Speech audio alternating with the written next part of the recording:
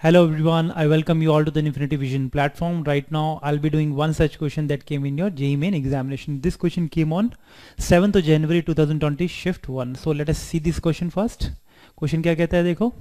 A 60 horsepower electric motor lift an elevator having a mass maximum total load capacity of 2000 kg. एक lift है जिसका already power आपको given है. तो बना लेते हैं, पहले डायग्राम बनाते हैं जल्दी से, उसके बाद फिर आसानी से हम क्वेश्चन करते हैं. सबसे पहले विजुअलाइजेशन करना सीखो, है ना. एक लिफ्ट बना लिया, इसका पावर कितना है भाई, 60 हॉर्स पावर का इसका पावर है. We already know 1 horse power is equal to 746 वाट होता है. So you can easily right it as in watt as 746, इतना वाट हो जाएगा, है ना. अब क्या गिवन है, इसकी मैक्सिमम कैपेसिटी है उठाने की, दैट इज 2000 kg. तो मतलब कितना वेट अगर इसमें अगर लोड है, वेट है जिसका 2000, तो इसका वेट 2000 kg का मास वो लिफ्ट कर सकता है ऊपर. तो इसका वेट कितना होगा, m into g. g is already given 10, तो it comes out to be 20,000, है ना.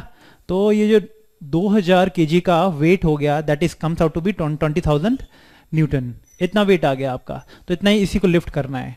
ठीक है. आप देखो आगे क्या पूछा है इसमें, देखो द फ्रिक्शनल फोर्स भी इसमें एक्ट कर रहा है विच इज 4000 न्यूटन. तो जैसे ये ऊपर जाएगा तो फ्रिक्शन भी एक्ट करेगा विच इज 4000 न्यूटन, है ना. तो टोटल ड्रैग इसको कितना मिलेगा एलिवेटर को, 20,000 प्लस 4000. तो इतना फोर्स तो अपवर्ड इसको लगाना पड़ेगा ताकि इसको वेट को और प्लस फ्रिक्शन को ओवरकम कर जाए और ये कांस्टेंट स्पीड से भी मूव करता रहे. तो मिनिमम इतना 24,000 न्यूटन फोर्स तो इसको लगाना ही पड़ेगा एलिवेटर को in order to lift it. तो आगे क्या पूछा है, the speed of the elevator at the full load is close to. मतलब कि ये कि मिनिमम अगर फोर्स इतना लगाता है ऊपर में 24,000, वो तो इसको लगाना ही पड़ेगा ताकि फोर्सेस को बैलेंस कर दे और ये भी कांस्टेंट स्पीड से ऊपर मूव करता रहे. कितने स्पीड से जाए ये, ठीक है. वी ऑलरेडी नो इसका पावर गिवन है, तो we already know the power is given by force into velocity. ठीक है. तो पावर की इक्वेशन पुट करो, फोर्स ऑलरेडी इसको कितना बैलेंस करना है, कितना लिफ्ट करना है ऑलरेडी गिवन है, तो वेलोसिटी इजी आ जाएगी.